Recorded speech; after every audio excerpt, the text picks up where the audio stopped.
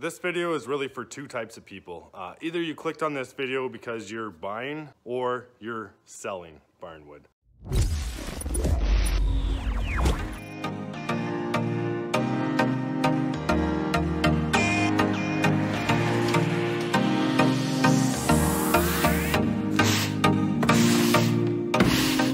First thing we're gonna have to do is get comfortable because we're gonna be here a little while.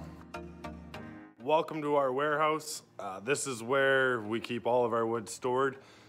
Under a roof, there's no concrete floor, but it keeps all our wood dry, and it's a great place and it's a great size. There's actually another back room behind there where we store all our beams and miscellaneous wood. Generally, when we come back from a barn or an outbuilding with a whole stack of barnwood, we either de-nail it there or de-nail it here. We tend on just getting the wood, getting it back here, and dealing with the nails then. This is important. No one wants to buy wood with nails in it. And if you do sell it with nails in it, you gotta mention it because someone's gonna be awfully upset if they paid a really good dollar for the wood that you have and they still gotta go de-nailing this stuff. You don't necessarily have to use a trailer. Sawhorses work great. I'll explain why this is the best option that we found so far. Couple tools that we use for this. The first one is the air denailer. It pushes the nails out. That's how far either you're shooting the nail out of the wood or into the wood. You can't have nails going through equipment. It ruins blades, it ruins tops for your table saws. It's just not good. Let's just take a quick minute right now and I'll tell you a lessons learned type story. It involves one of these, the pressure. We've got to turn down now to about 45. That's about right. I don't want to shoot the nails right out of the board because I want to try and keep a hold of these nails and keep them all here. Like I said before, I don't want them in my tire. The very first time that I used one of these, I ordered it. It came and I was like, oh, right on, new tool, let me try it. Right out of the box, plugged her in, had her at like 110 PSI. I'm ready, I'm on sawhorses, and right into my shoe, right in between my toes, and just stuck in. I was like, oh, careful, careful. That's why we have the 2x4s where it's lifted up, you know, that 2 inches or so. And when the nail gets fired through and hits there, never to be in my shoe again. So be careful, it's not a toy.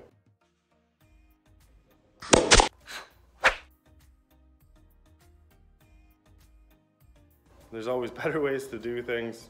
We're just brushing this off the best we can, and we're taking the 100 years worth of dirt off. This step alone, once the wood is all stacked together, and it's gonna look more presentable. Look at the cheese on that one. I'm not looking for perfect here. If you want perfect, you better go speak with my wife. She's gonna kill me.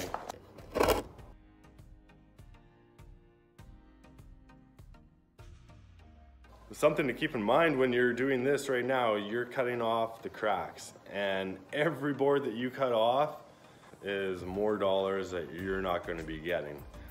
No matter what, this is going to have to happen with this barnwood. You're going to have to cut those cracks out, but it also goes to show you that the more careful you are taking this stuff off, the less you will have to cut off.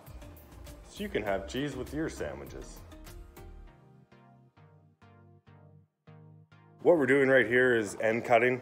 Actually, we've already done this step for the most part out in the field. However, you don't get all the cracks out. And what that's gonna do is up the quality of your wood, and it's gonna give the buyer a nice quality plank. A lot of times what I see when people are posting wood for sale, they always have a picture of the top of the wood, which is important, but I would say equally or more so important is the end of the whole bunk when it's put together with a fresh, flush cut.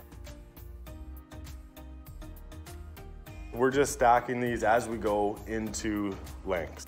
Now this will serve two purposes, because when you're selling wood, there's a lot of people that don't understand board feet, maybe they don't understand square feet. This step right here will make sure that you have the inventory recorded and you can do the calculations so you're ready when you go to sell it, either in square foot, board foot, or linear foot. You're able to talk in all languages. That's important.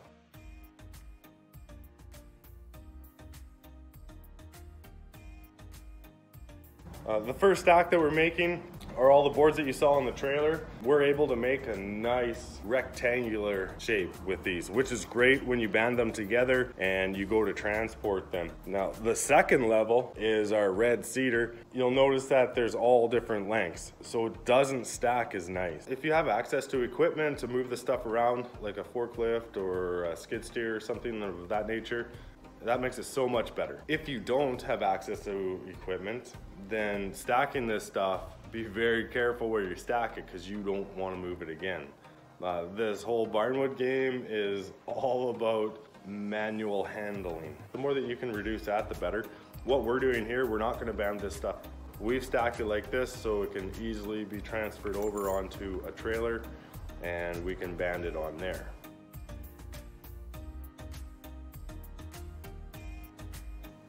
I am 46 inches away from you right now.